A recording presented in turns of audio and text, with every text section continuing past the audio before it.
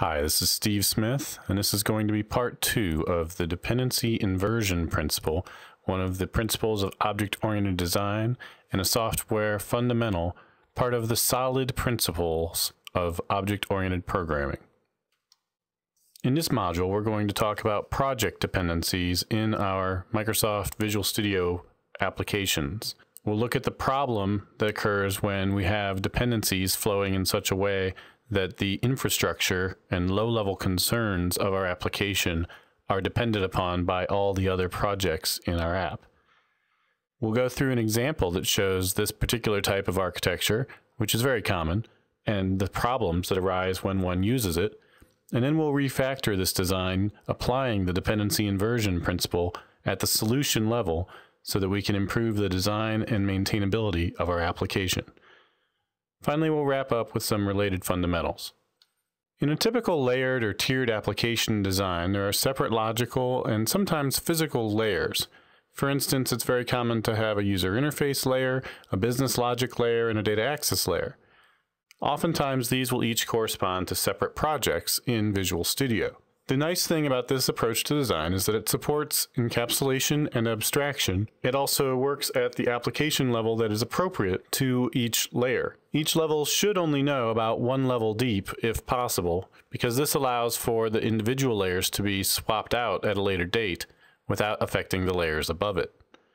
This provides a good unit of reuse, but the lowest levels are generally the most reusable because there are many more layers above them than, for instance, a user interface layer, which is typically not reusable and usually is at the top of the dependency hierarchy. This diagram shows an example of the traditional or naive layered architecture approach, with the flow of dependencies going from top to bottom. As you can see, the user interface is sitting at the top here, and it's depending on a business logic layer that makes up the main central area of the app. And most of the business logic layer classes are going to end up calling data access layer or common assembly classes. And the data access layer or some kind of service layer is going to talk to the database or talk to services. If the dependency flows in this direction, and since we know dependency is transitive, this means that the user interface is always dependent on the business layer, and the business layer is always dependent on this data access layer, which in turn depends on the existence of a database and services in order for it to function. What this means is that your application is very difficult to test or change or work with in isolation from a database or these services because of this hard dependency that's flowing from the business layer through the data access layer. This means also that we are not depending on an abstraction, rather we are depending on an explicit instance of the data access layer which we're going to be working with. We can invert this architecture so that the thing that sits at the bottom of our dependency structure is instead the object model, the core, the domain objects, as well as perhaps our business logic and services. These can be packaged together as a single assembly or separately if you prefer. It's also important to note that any of the dependencies that these have are represented by interfaces at this layer. Next, the other areas of the application, such as data access, user interface, tests, I/O operations, and web services, or WCF, would all be on top of this and would depend on these services and objects. Infrastructure concerns outside of our application, such as the database or web services themselves, would reside off to the side, where only the data access module would depend on it, or the WCF or web service module. But note that our business logic and core domain objects would not have this dependency, and as a result, they could be tested without having to have these in play. Let's look at a demo of how we can build an application that follows the traditional hierarchy and what effect this has on our ability to work with that application. One of the new features of Visual Studio 2010 is the ability to use the Architecture tab to generate a dependency graph by assembly. If we do this for this project, we'll see something like what's shown here, where we have our ntier.web and web service assemblies at the top of our dependency hierarchy. And these are correspondingly referencing our business logic layer. And the business logic layer is currently referencing the data access layer. The data access layer, as well as pretty much every other assembly, is making use of a set of common functions that's in a common assembly. And then these are all referencing externals, such as ADO.NET or web service classes. This is also where you would find things like the database or external things like the file system, etc. Looking at this design, it's very clear that our business layer depends on the data access layer, which in turn depends on externals. This can make it very difficult to change the business layer or to test it in an isolated fashion. For instance, if we were to go and create a test class like this one, we could say that we wanted to have a class that tests the security class of the business layer and say that security's login method should return a user ID for a valid user. We construct our test with a valid user ID, email, and password.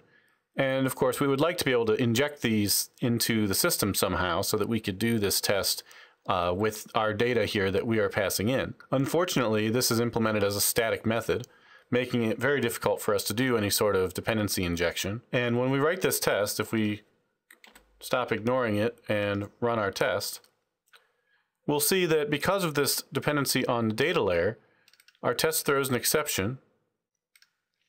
And that exception is that it can't find the connection string in the web config. Of course, I don't want there to be a connection string in my unit test's web config because I don't want unit tests to be talking to external resources. I only want to be testing the business layer.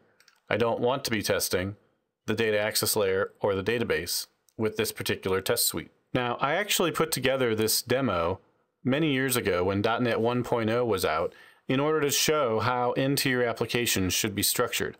This is before I was familiar with the dependency inversion principle, and one of the things that I struggled with as I put together this demo was how I could easily swap out one data access layer for another.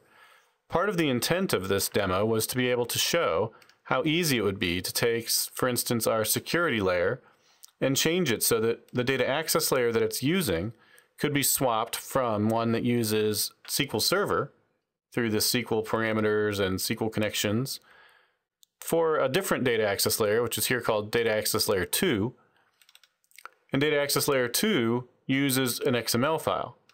So the idea was that one could switch from one to the other. And in the course of my demo, the way that I would do that, because I didn't know any better, was that I would go in here and I would have to change DAL to DAL2, and I would have to change my references to make sure I had the reference to data access layer 2.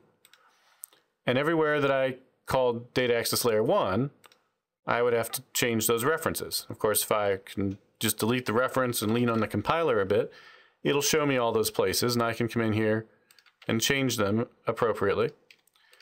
And in this particular demo, I only have 3 methods that call data access layer, so I only have 3 places where I need to make this change. But the fact that I have to go and touch every line of code is definitely a violation of the open-closed principle, and it was certainly something that bothered me at the time, but I just didn't know of a proper way to change that and avoid that situation. Many applications that I still see have the same problem because they rely on static methods and or because they use this same type of dependency hierarchy that puts the data access layer below the business layer with a direct class level reference and assembly level reference that passes from the business logic to the data access logic. This results in more fragile applications that are more difficult to change as you evolve them and as you wish to adjust their behavior. Let's analyze some of the problems with the existing application structure. The biggest one is that dependencies tend to flow toward infrastructure concerns such as the database and XML files going through data access layers that are tightly coupled to these structures. The core business layer and domain classes, such as we have them in this example, all depend on these implementation details. And if these implementation details change, it requires us to go in and change our business layer, at the very least recompiling it, but in this case actually going and touching lots of individual method calls in order to fix their references so that they continue to function. The result of this is that we have tight coupling between the business layer and, by extension, the data access layer and the XML file and the infrastructure components that we are using in our application. There's no way to change these implementation details without a recompile, resulting in an open-closed principle violation and making this very difficult to test in any kind of an isolated fashion. Dependency injection shows that dependency is transitive. If the UI depends on the business logic layer, which in turn depends on the data access layer, which in turn depends on the database, then everything depends on the database. We want to instead depend on abstractions where we know that there are likely to be changes in our application.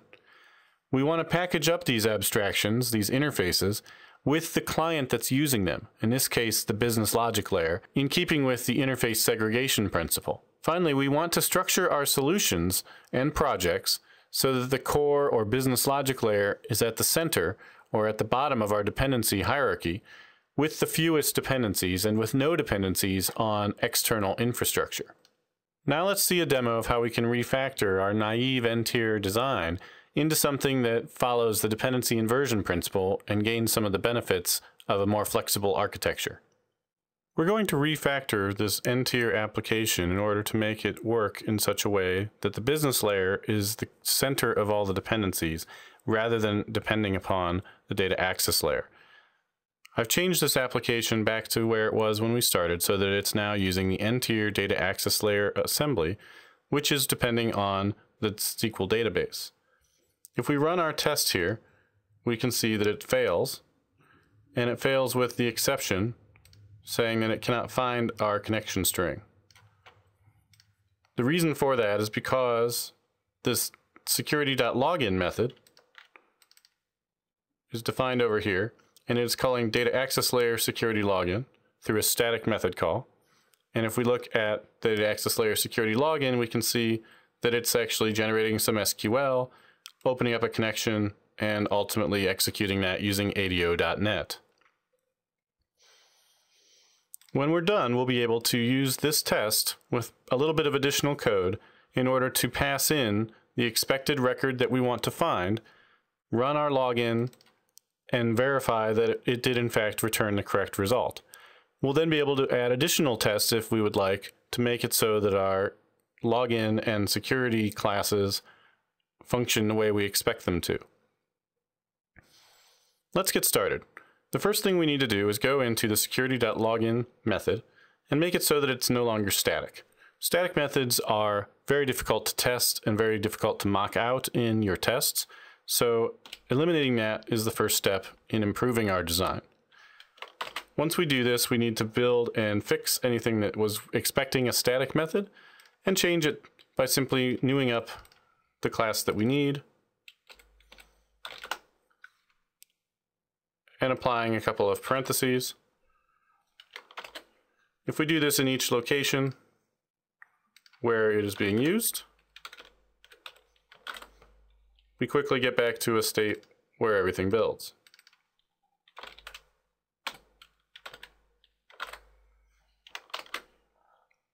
There. Now we have a security class instance that we can use. The next step is we want to generate an interface that shows the things that this depends upon. I'm going to use what's called the repository pattern in the definition of my interface to make this work. Now, if we look at what the security code is actually doing, it's selecting a user based on their email and password and returning back that user record. So let's look at how we would identify an interface for this. In the security class, at the business logic layer level, we would say that this is depending on some kind of a data access repository that's able to get a user by email and password. So I'm going to say that we need a new interface. We'll call this public interface user repository. And we'll say that it has a method called get by email password that takes in a string email and a string password. And it returns back an int, which is the user ID. Now I can also come in here and say that I need a new constructor for security. And in this constructor, I am expecting, we'll make this an iUser repository. I'm expecting an iUser repository called user repository. And I'm going to introduce and initialize a field called _user repository. And now I can take that instance and use its method here. So I really want to say underscore user repository dot get by email password. And at this point, I'm back to a state where I can rebuild. Except that I don't have a default constructor. So the next thing I need to do is create a default constructor. And I'm going to have it use the other constructor's interface and pass in a default implementation, which in this case we're going to say is a SQL user repository. I don't actually have one of these yet, so we're going to generate one. And this all looks good. And we're going to implement the members. And now we should be able to build. All right, maybe not. What did we miss? Oh yes, we need some curly braces. And now we can build. All right, so at this point we have an interface. We have a couple of constructors now. And we've created a SQL user repository that doesn't actually do anything yet, but it will. And the SQL user repository right now is living inside of this same file, but we're going to break that up in a moment. So the next step is to move around some files. We need this interface to live in its own file, so we're going to say move it to another file. And we further want the actual SQL user repository to live in its own file. And in fact, we're going to see that we want it to live in an entirely different location, different assembly. But for now, we're going to create a new folder for our interfaces. And we'll move our iUser repository into this folder. And then I also want to create another location to put this SQL user repository. So I'm just going to create a new data access project. So we're going to have a new project here. We'll call it a C# class library of ntier.data.sql. ntier.data.sql does not need to have any classes in it at the moment, but we do want it to have our SQL user repository, which we can now delete from here. And this SQL user repository is going to have a reference back to that interface. So we'll add a project reference to ntier.bll, and we'll ensure that this repository here has the right namespace. And that looks good. Now the challenge here is that we no longer are able to have our default constructor here know about that SQL user repository. So we're going to just comment that out for now. But we'll take that code and we'll have to put it where things are calling this. So in these three places where we call our constructor, really only two of them, we're going to need to insert that code. So we're going to insert it here. And in addition to this, we're going to have to give them a reference now to this new location. So ntier web is going to have to know about this new project reference with ntier.data.sql. And ntier web service is going to also have to have a new reference to that same one. And that's just so that we can build. Now, if we look back to our error list, I have one more I need to fix, I believe. Well, let's see, I'm pretty sure there were two. All right, so here, I need to add that, and it's happy. And here, I need that namespace, so it's happy. Now in my test, I don't want to add any dependency on the SQL because that's not what I want. So I want to have instead something like a new fake user repository. And for this, we're going to go ahead and new this up. And a fake user repository, we'll need to implement that method as well. And we can tell a fake user repository to do something like return valid user ID, where valid user ID is a public int field on that class.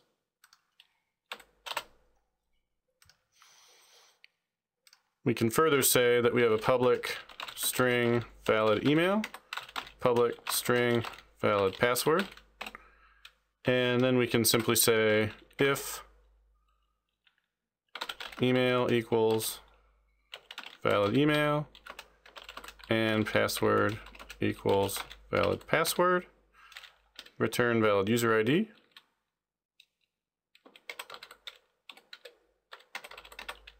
Else return 0. And now we can come up here and we can change this so that we say var fake repository equals new fake repository dot valid user ID equals valid user ID, fake repository valid email equals valid email, and fake repository dot valid password equals valid password. Now the last thing we need to do is use our fake repository instead of this new fake user repository. And at this point we should be able to run our test, and we should have a passing test. If we look back at our business logic layer, and specifically at the method that we changed, you can see that we have, in this case, a single interface that we needed to create, and we eliminated the new keyword from anywhere inside this class. We delegated the responsibility for determining which particular instance of a user repository we would be using to the caller, which is inverting that dependency. That's applying the dependency inversion principle. So this is poor man's IOC we weren't able to use in this case because we moved the implementation into its own assembly that we don't want to be referencing, and pushed that responsibility for newing up that SQL user repository to our calling code. What this allowed us to do is to have our user interface layer, which is this login.aspx, is able to say that it wants to use a SQL database here. And in fact, we could use an IOC container to make this much more flexible. But for our purposes here, you can see that we can just hard code it into the user interface. And this still allows our test to pass in a different implementation of the iUser repository. In this case, we've created a fake user repository that lets us set the valid user and password information and then test for it. Now, there's nothing to say that I had to do this in this particular way with 3 public fields. Instead, I could have had an array list of users that I wanted to specify, and that would have worked just as well. One last note is, in addition to these sort of services like security here that doesn't have any kind of state but is simply a collection of methods that apply, there are also going to be domain objects. In this case, the only domain object that we really have in our application is this user details class that we haven't really done anything with thus far. And right now this lives in the common assembly because it's used by multiple layers in this application. It would be perfectly acceptable to take this and move this class into our core as a domain object, call it user most likely, and any kind of logic that was specific to the user would also live in this class. And then it would be depended upon by any of the other areas in our application. So for instance, if we implemented our users services, which have things like add user and get user, these would turn into a repository. The repository would know about how to create users or fetch users. And when returning a user, it would return back that core domain user class that would be inside of that business layer assembly, rather than in a separate assembly. After we complete our refactoring of the n-tier business layer to make it use separate interfaces for its dependencies, you can see that the dependency graph now looks something like this, with the user interface, web, and web service layers depending on the infrastructure SQL layer directly and the business logic layer. But notice that the business logic layer no longer depends on its infrastructure. The unit tests are able to depend on it and test it in isolation. This dependency from the UI to the data layer would also easily be broken if we introduced another assembly that was specifically for dependency resolution. And it's a common practice to create such an assembly where one's IOC container work resides. So to summarize, the most important thing that I want you to take away from this module is that you should not depend on infrastructure assemblies from your core business layer in your Visual Studio solution. You can apply the dependency inversion principle to reverse these dependencies by taking new interfaces, adding them to your business layer, and then having the implementations of those interfaces be in separate projects that depend on the core business layer. Some of the fundamentals that are related to what we've talked about include the open-closed principle, the interface segregation principle, and the strategy design pattern. And for additional reading, I suggest the Agile Principles, Patterns, and Practices book by Robert C. Martin and Micah Martin, as well as this Martin Fowler article on injection in general. This has been Principles of Object-Oriented Design, the Dependency Inversion Principle, Part 2 for Pluralsight On Demand. Thanks for watching, and I hope that you'll find additional videos useful on the Pluralsight On Demand library.